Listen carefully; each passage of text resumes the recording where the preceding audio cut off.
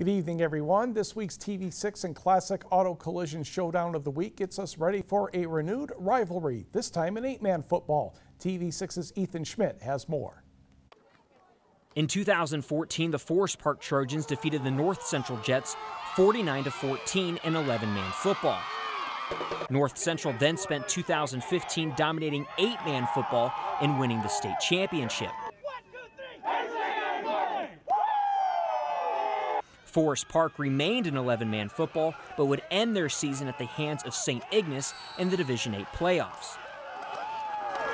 Now, 2 years later, one of the best rivalries in the UP returns, but this time, both teams will only have 8 players on the field at a time.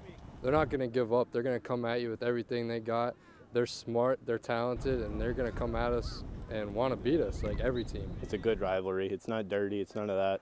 It's fun, and playing them is fun too. Forest Park's 2016 schedule begins with 3 teams that have made names for themselves in 8-man, and the Trojans believe competing with these teams will only make them better. I think you look at our schedule and we start off with Rapid River, who's a very formidable opponent themselves, and North Central and also Stevenson. You're thrown right into the middle of the lion's den, and I think the better competition will suit us good. Gives us motivation. I mean, we know we got to work hard.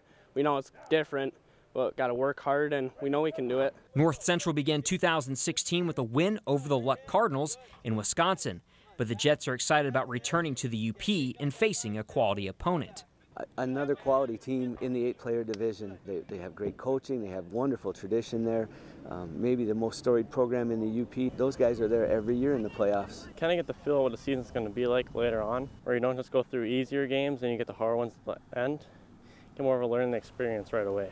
The Jets and Trojans will face off for the first time ever in 8-man football this Friday from Crystal Falls. For TV6 Sports, I'm Ethan Schmidt.